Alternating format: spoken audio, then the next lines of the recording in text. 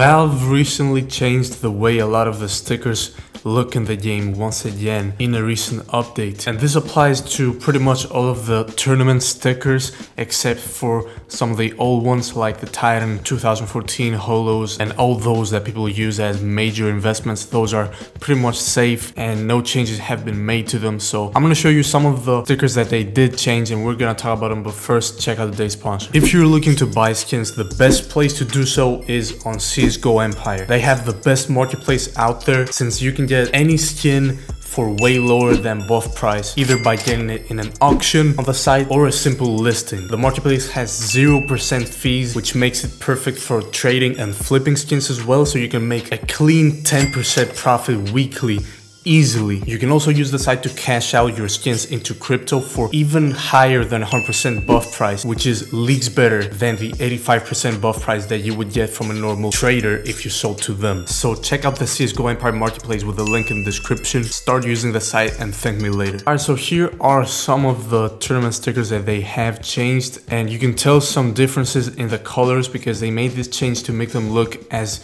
similar as possible to the CSGO version. They're pretty much trying to make all of the stickers that don't look like they did in CSGO match their CSGO versions. So if you have invested in stickers because the colors look way better in CS2 than they did in CSGO, in your opinion, maybe that's not the safest investment out there, because sooner or later Valve might catch on to the way those stickers look and change them as well. It looks like what they're trying to do is have the only difference that there is between the stickers in CSGO and CS2 be the updated lighting from the Source 2 engine. So in addition to the stickers that I showed you, people have reported some of the Perry stickers being changed to look way brighter than they did before. So we're gonna see what that does to the prices of the Perry stickers, but my opinion is that it will create a little bit of hype in the beginning and get them to go up in price a little bit, but then it's gonna die down sooner or later once people forget about them once again. But nonetheless, what do you guys think about this change? Do you like